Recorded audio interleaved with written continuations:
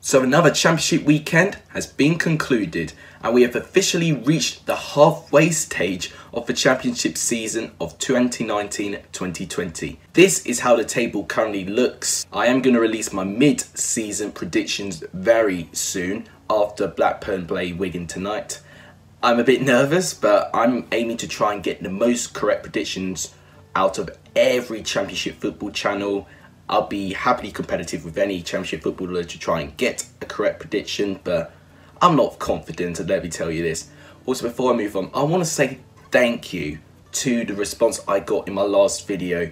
You guys are awesome. You broke some records on that video compared to all my other videos. I'll go through these records in more detail at the end of the video, but I wanted to establish at the start, thank you so much. The response you gave me was so heartwarming. It's encouraged me to do more videos. I feel extra motivated to do a video today, so thank you guys so much for that. We had a bonkers weekend on championship football. Let me tell you, a lot of the top sides dropped points this weekend, and we had some unbelievable goals and a lot of last minute goals as well. As of all the championship weekend games so far, unfortunately none of you have got a correct score prediction, which surprised me because there was a lot of predictions in the comments.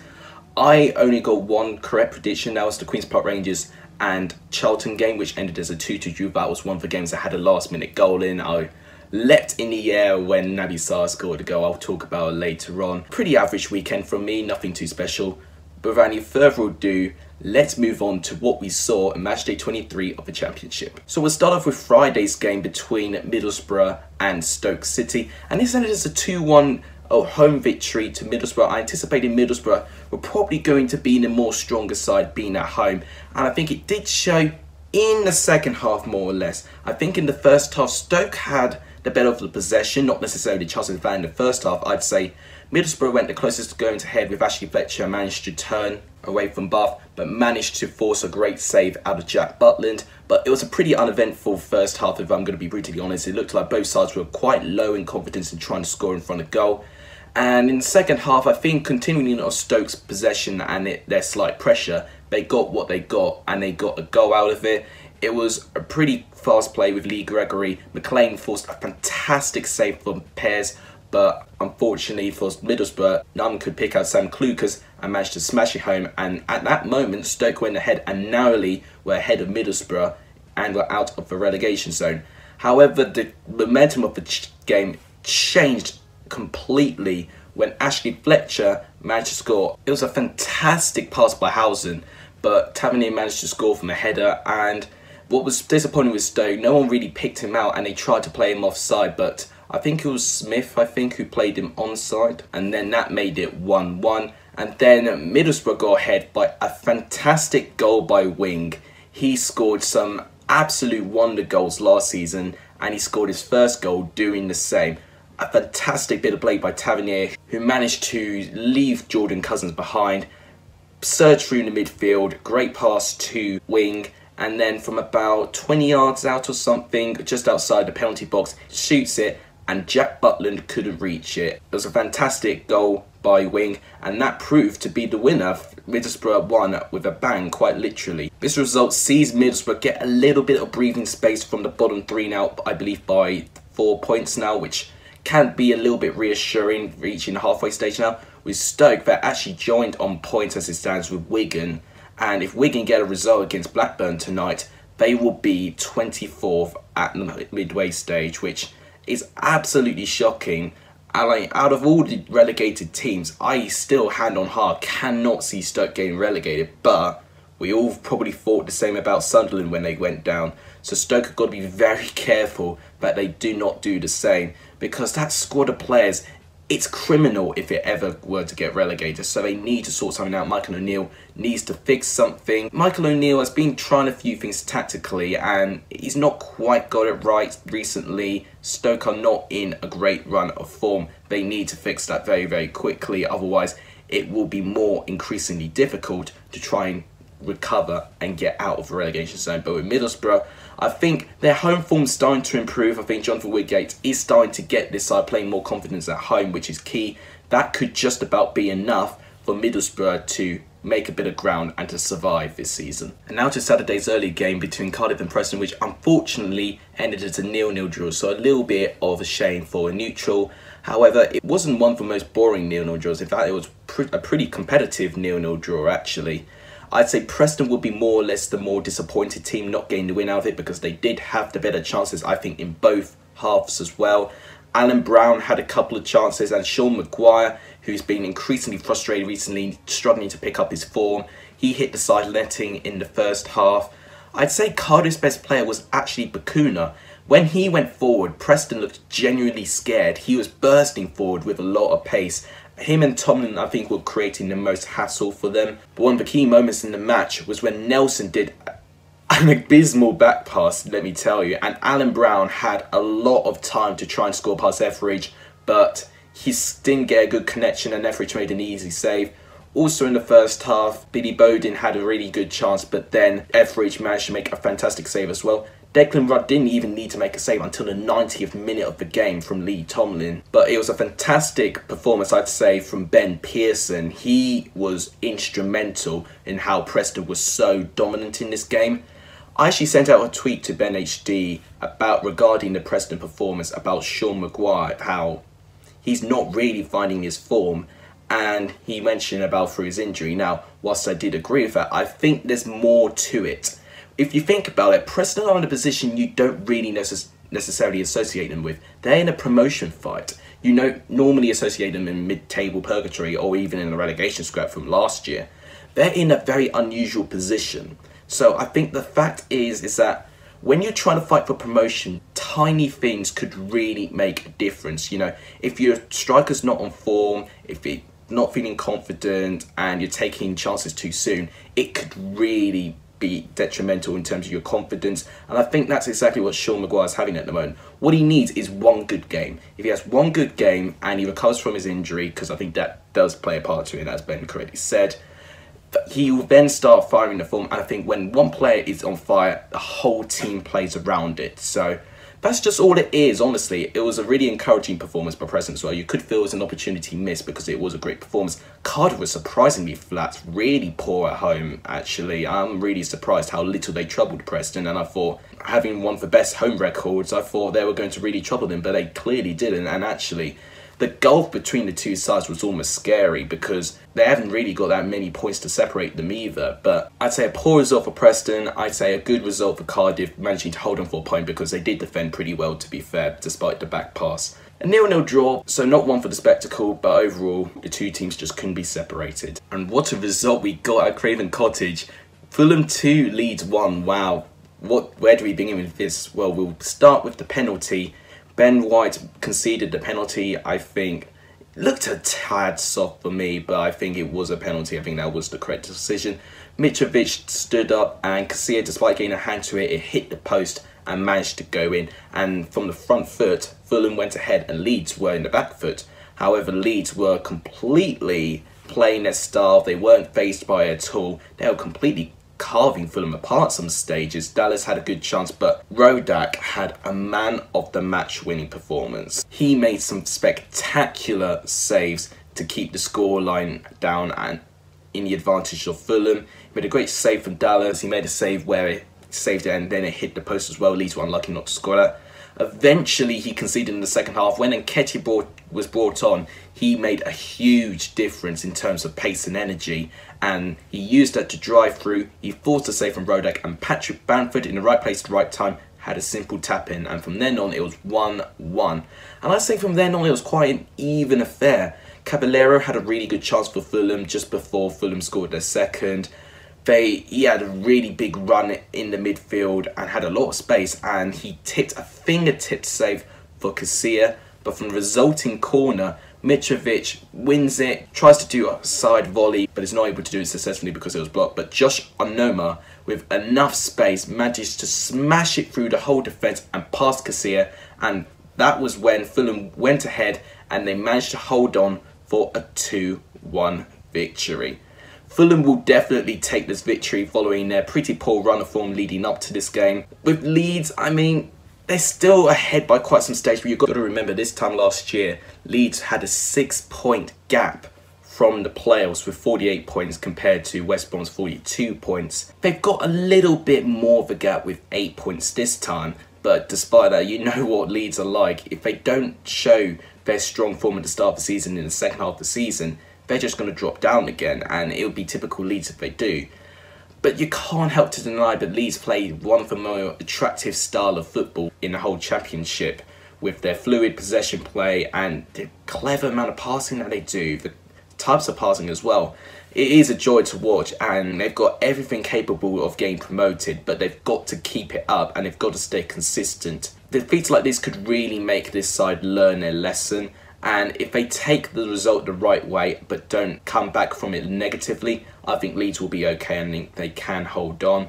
With Fulham, it's a fantastic win for them because a lot of the top 6 didn't manage to win this weekend, including Leeds. So in fact, now they're in a very strong position in the playoffs and are now currently in 4th. So a very good result for Fulham this weekend, who I'd say they really wanted a result after their poor run of games. So then we had Huddersfield picking up a 2-1 home victory against Nottingham Forest. I think it was a game that Huddersfield did start quite strong actually. It was one of their better home performances from Huddersfield, I felt. They've got their first goal following a corner, Steve Mounier with the header which was blocked, and Schindler in a very awkward position makes an absolutely brilliant goal, an unstoppable goal. Managed to just scoop the ball and hit it right in the roof of the net, completely unstoppable, and that is how Huddersfield led at half time. In the second half, Huddersfield continued the same. They really put Nottingham Forest under pressure. I don't think they knew what hit them. They went 2-0 up following another corner, and it was Steve Mounier again, this time getting his header on target and into the goal. Bryce Samba made a very uncharacteristic error with that goal. He got a palm to it. He probably could have done better with that, but I think Mounier had a lot of space and time, so his header was very, very strong otherwise. Huddersfield could have scored even more in this game. Cullen Grant had a fantastic opportunity and had a fantastic shot, but Bryce Samba redeemed himself in a way and managed to save it.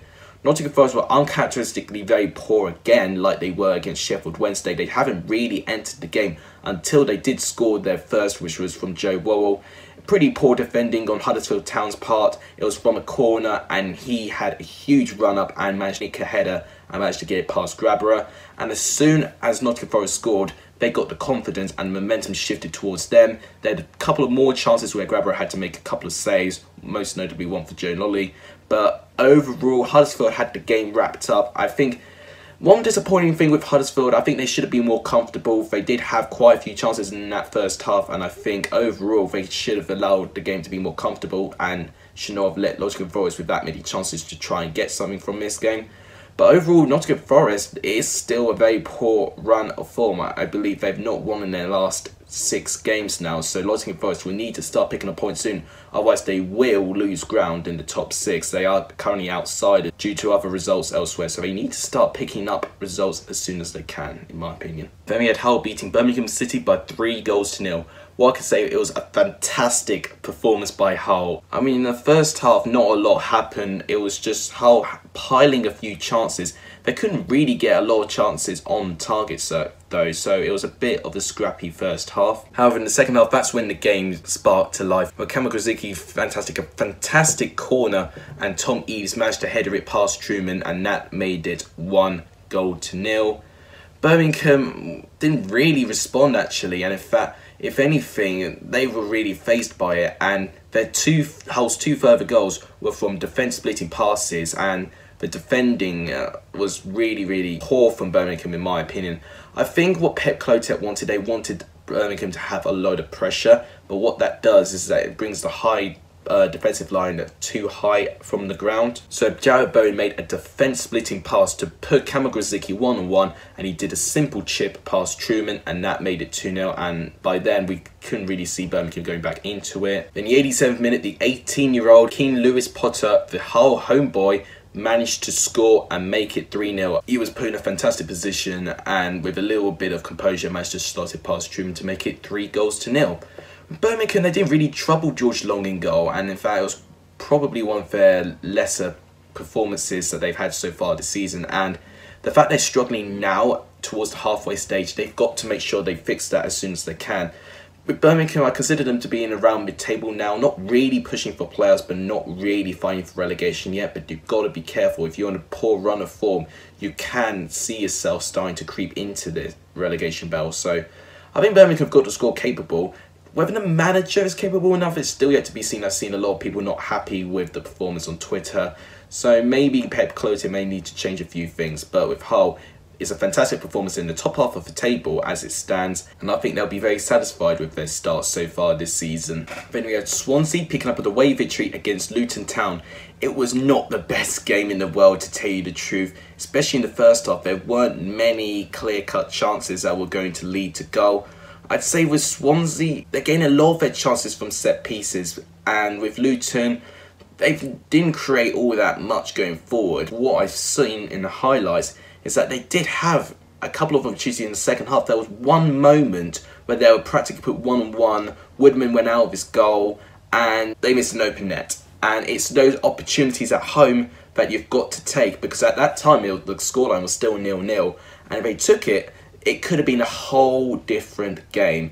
And things with Swansea, with the quality that I mentioned in my preview, I said this. With Swansea, well, we all know what we're going to expect with Swansea. They've got a lot of quality in Andre Ayew. He'll be heavily influenced in terms if they can score. And he was the difference. Andre Ayew scoring the only goal in the game. It came off a deflection, and I think it was Jake Bidwell who initially tried to cross it, and he managed to head home, and then that is how the game ended 1-0 to Swansea. It wasn't Swansea's best performance by any stretch. They didn't really test Sluga in goal all that much. But a win is a win, and it ends up with Swansea just outside the playoffs now. So Swansea are still in a pretty healthy position. With Luton Town, however, they are now only 1 point ahead of Barnsley and from the relegation zone.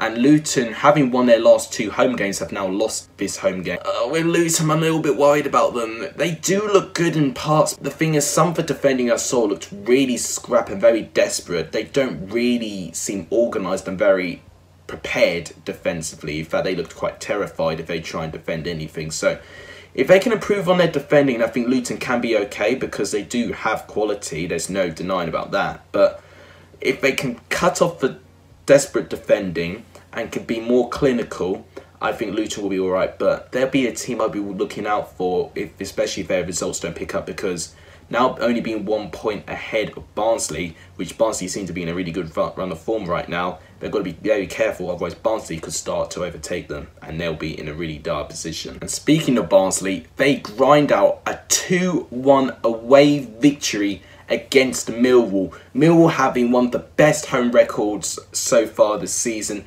with Barnsley having probably the worst away record so far this season, manages to beat Millwall.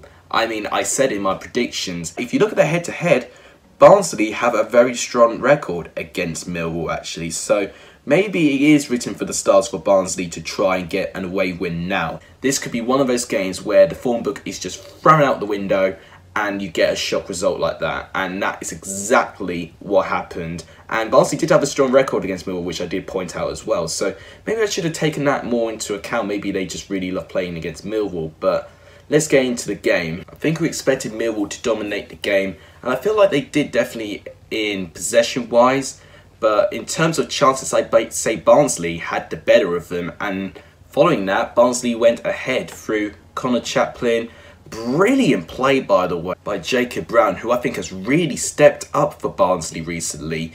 He manages to ruffle past the defender, gets it to Chaplin with a first-time shot, hits it in the roof of the net. Fantastic finish from him, Chaplin being the man on form at the moment for Barnsley. And that is how Barnsley were 1-0 up, and they were 1-0 up for a lot of the game. Barnsley continued to have chances. Bilkowski was kept quite busy throughout the game, but in terms of the play overall, you would say Millwall did control it. Gary Rowett did have his cards out. He really did try and throw everything to try and punch it through Barnsley. Eventually, it paid off in the 85th minute. Matt Smith, rising above everyone, being the 6'4" giant that he is, heads it, and then O'Brien manages to head it in and to finish the job for him. And I thought, there we go, Barnsley have lost it again. Their naivety at the back has cost them a victory again. But how wrong was I? Luke Thomas manages to win the ball back, and then unbelievably in the 95th minute, Patrick Schmidt manages to meet Thomas's pass and manages to score past Bilkowski, and that ended 2-1 Barnsley, their first away win. And so far, Gerard Struber has done miracles with his Barnsley side. They're playing with confidence now. They're giving teams a threat. We knew they had an attacking threat. We've seen that. It's been frustrating because Barnsley have not been getting results that they've deserved. All of a sudden now, they're getting results that they don't necessarily deserve. But that's the difference. You've got to grind a result and you've got to win even if you're not playing 100%, but also to take your chances. And that is exactly what Barnsley are doing now, which is really, really encouraging. With Millwall, I don't think this result will affect them too much. They're still comfortably in around mid-table area. I think they could still make a chance for the playoffs if they can get a good run of form.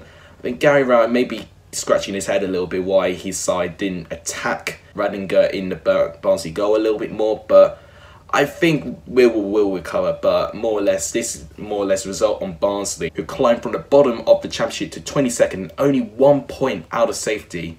Gerard Struber, take a bow. Well done, my son. And then the one score I managed to predict correctly was the London derby. Queen's Park Rangers 2, Charlton 2. It was West London going against East London here. It was a fantastic game in the highlights. Literally, it was so head-to-head and open. Each team were taking in turns in terms of chances. Queen's Park Rangers managed to draw first blood following a fantastic free kick from Eberici Eze. Charlton tried to clear it, but then it fell to Sheff Cameron, who manages to slot it through Phillips in the 18-yard box. You could have argued that Queen's Park Rangers should have been 2-0 up after Naki Wells managed to hit the bar, and that got to 1-0 at half-time. Charlton in the second half came back into it, with Lyle Taylor managing to be on the score sheet again as he recovers from his injury. It was a bit of a deflected goal and he was in the right place at the right time. His shot was originally from Morgan, but Lyle Taylor managed to get the tap in because he was played onside. So that made it 1-1. And then Naki Wells, what? Lockyer does a terrible back pass to Naki Wells. He is one-on-one with Phillips, and he misses and Phillips saves it. That could have changed the overall outcome of the game. Some of the chances both of these sides missed, I could not believe what I was seeing. Lyle Taylor also hit the woodwork in the second half as well. He was really unlucky not to score, especially as just before that, Queen's Park Rangers managed to take the lead under Mark Pugh. Some fantastic play by Bright Samuel, actually managing to shrug off at Pearce and managing to give it to Pugh for a simple tap-in. So by then, Queen's Park Rangers were in ascendancy. Lyle Taylor hitting the post. You'd think Queen's Park Rangers could hold on, but you've got to wait till the 96th minute. Sheff Cameron heads it back, but it heads it back to Naby Sarr, who Sarr actually made the error leading to the first Queen's Park Rangers goal, managing to score to make it 2-2. So both a goal scorer for Charlton and Queen's Park Rangers had a goal and an error leading to goal as well. So a very equal and very even affair between the two. What's been Charlton's biggest disappointment is conceding late goals, but now Queen's Park Rangers caught that very curse. They conceded a very late goal that denied them the win, and Charlton had to use it to get something from this game. Overall, it's disappointing for Charlton still that they haven't managed to win. If they'd have won, they probably could have got a little bit of breathing space from the relegation places, but they're still in the relegation scrap in my opinion. I think they need to start picking up results soon, because the longer this winless streak goes on for, it's going to be even harder to try and pick yourself up from it. Queen's Park Rangers, they've been in rocky form themselves. They're not winning as consistently as they were in the beginning of the season, but I still think they can make a reasonable finish to the season if they can pick up their form, because they do have fantastic quality players. But I don't think Queen's Park Rangers can deny that they secretly would have really wanted this win. And then what a fantastic result for Reading. They managed to get a 3-0 home victory against Derby County, and the game was ultimately decided from the opening minutes of game when Scott Malone managed to get sent off by pushing Yaku Mete in the penalty box. I think it was red because of how rash the push was and how rough he was towards Yaku Mete, but I don't know if it's red card offence, but I think it was because it was denying a goal scoring opportunity. Charlie Adam was the one that managed to score the penalty. He made it 1-0 to Reading. I know Derby continued their poor away form. I think it's now 6 away games that they've not won in now. But they did have chances. Tom Lawrence must be feeling very unlucky after this game, because he hit the post twice.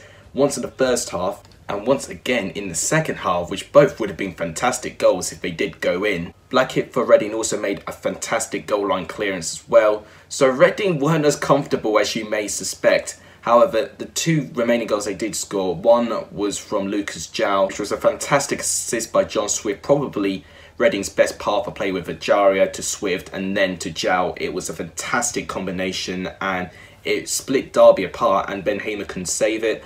And then once again, Reading got another penalty with a very, very silly challenge. And Yaku Mate this time scored the penalty. And that made it 3-0 to Reading. I think Reading will be very happy with this win following their pretty poor run of form leading up to this game with Derby. Their poor run of form still continues. They, if they're not careful, they could be in a scrap, which is disappointing with the quality of the squad they've got and the stature of the manager that they have. Wayne Rooney is going to have to work miracles if they want to try and get Derby up competing again, because right now I'd say they're more in a relegation scrap than they are in mid-table purgatory at the moment. But Reading, this win came at the right time in my opinion to end on a high before the halfway stage, and they can probably try and resume their pretty positive start to the season. With Derby, they're going to have to improve quickly. And then a very exciting game happened at the Hawthorns with West Brom managing to get held by Brentford by 1 goal each, and both goals scored were actually very identical. Brentford managed to score third by Desalgard, managing to head from a corner. However, Furlong did something very similar 3 minutes later, and by half time it was 1-1, and I say this goal was much needed for West Brom. If Brentford had gone ahead at half time, Brentford could have been really comfortable and would have controlled the game. Brentford were really brave against West Brom and actually really took the game to them. West Brom were pretty shocked, I think, with how well Brentford played. West Brom did have a goal disallowed from Charlie Austin. I think it was a little bit offside, and that could have ultimately changed the whole dynamic if West Brom were to win this game, but they didn't, and then they have to share the points. So I think it was deserved. I think Brentford did have quite a fair few chances. West Brom did have some chances of their own. It was a fantastic game, very competitive game. Both sides could have won at some stage. Both deserve to be as high as they are on the table. West Brom, despite not winning, actually do extend their lead from Leeds by 3 points now, so that could be very important for them in the future. With Brentford, with this draw, they're still in or around the playoff places, and I'd say now they've got half their games out the way and now they're in this position, I'd say they need to try and continue this form, and if they can, I think they could be a real team to look out for the playoff places, because I think they've really got the potential and the squad for it. I think it's really talented. And then yesterday's game, which ended as a 1-0 home victory to Sheffield Wednesday. Sheffield Wednesday needed this win following what they could face in their terms of their breach of financial fair play or the financial rules or something following the sale of Hillsborough from their owner. They need to pick up as many points as they can. If they do get a points deduction, they need to collect as many points as they can so they could be safe. They could even receive more points than Birmingham did last year when they received a 9-point deduction by breaching the financial fair play rules, I think. So in terms of picking up points, they're doing that, and it's really key that they are. It's a shame because honestly, if they didn't have this deduction, I think they could have been a real favourite to try and get into the playoffs and potentially gain even promoted, because they are third place at the moment, the closest team catching Leeds. Sheffield Wednesday's only goal came from a penalty, and I think it was a little bit on the soft side for me, but I understand why it was given, and Barry Bannon managed to score it, and that made it 1-0. Thing is with Bristol City, at times they were in some fantastic positions in this game, but they just did not have the hunger, the clinical nature to try and punch it through the defence. Sheffield Wednesday did have chances of their own. I think they were slightly stronger than Bristol City overall, although Bristol City probably had better chances. Barry Bannon had a great free kick which was saved by Bentley near the end of the second half, and I think overall, I mean, in the first half it was a bit disappointing. There weren't any shots on target in the first half. It was only in the second half where they knew that one of the teams needed to get something out of this game when they started to really compete. And it turns out Sheffield Wednesday managed to get their way with a pretty soft penalty decision. So it's one of those things, it's the tiny margins, as I've already mentioned with Preston, that could really make teams in a great position to be promoted. So I think Sheffield Wednesday would definitely take this win. With Bristol City, they could be on a winless streak right now. They need to pick themselves up and to make sure they end that streak as soon as they can, because I do think they are capable enough to be gaining the playoffs, definitely. So here's a rerun of the table at the halfway stage. West Brom and Leeds in the promotion places. So West Brom and Leeds are the favourites to be promoted as it stands. Sheffield Wednesday, Fulham, Preston and Brentford are the 4 teams occupying the playoffs. Swansea and Bristol City just outside. But Bristol City, they're now 2 points behind Brentford, so they've got to be really careful they don't drop any more points. Nottingham Forest and Blackburn only a couple points further behind, but Blackburn do play Wigan tonight. If they win, they'll be joining on points with Brentford, so they could potentially get to the playoffs. Cardiff are just outside, Hull are just outside as well, Millwall are just outside as well, so it's very tight. Then obviously down the bottom you got Reading, Derby on 26, Charlton, Huddersfield on 25, Middlesbrough on 24. That goes to show how close the relegation battle is as well.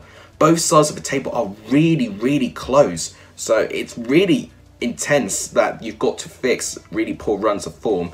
And Luton are only 1 point outside of the relegation zone, with Barnsley now at 22nd, off from 24th. Wigan are the team in 24th, but if they get a good result against Blackburn, it'll be Stoke that face the bottom of the table after the halfway stage. So that wraps up all my results. As I said, I wanted to say thank you to you guys from my last video. You broke so many records from the response of my last video. You got the best performing stats in the first 12 to 14 hours I've ever had, getting like over 500% of what I'd normally get. The most liked video on my channel as well. Sorry about the lighting, my camera actually ran out of data, and whilst I was fixing that, it's now too dark, so I've had to put a light on. But as I was saying with my thank you, I've gained the most subscribers I've had in one video ever. As it stands, I think the last time I checked, I gained 9, 6 on the release of the video, which is out of this world for me. 2 on the Saturday, the day after, and 1 on the Sunday. Just that sort of momentum really made me heartwarm. It really did, and I can only thank you guys, honestly. I didn't expect this reaction, didn't get the most comments in the world, but in terms of the like and the subscriptions that I got from that video, really meant a lot to me. It really did, and I don't know what it was. Maybe I need to do more football analysis when I'm hungover. Maybe that's the way I need to do it. Maybe I should need to go out clubbing more often. But with all jokes aside, thank you guys so much for that. It really made my week actually, and it's going to encourage me to make more videos, definitely for sure. I've got a lot more stuff planned. I'm a little bit busy around the Christmas time, but I've got stuff planned, so stay tuned for that. But that'll wrap it up for this video. Thank you guys so much for watching. If you guys liked what you see and you want to see more, make sure you do give the video a like. Share the channel to grow the community. We'd like a strong, humble community. And if you comment, 95% of the chance I will reply to it with a heart, because I love you guys. And subscribe if you haven't, and if you're new around here. All of that would be tremendously appreciated. But thank you guys so much for watching. You guys are legendary if you saw the end of this video. And as always, take care.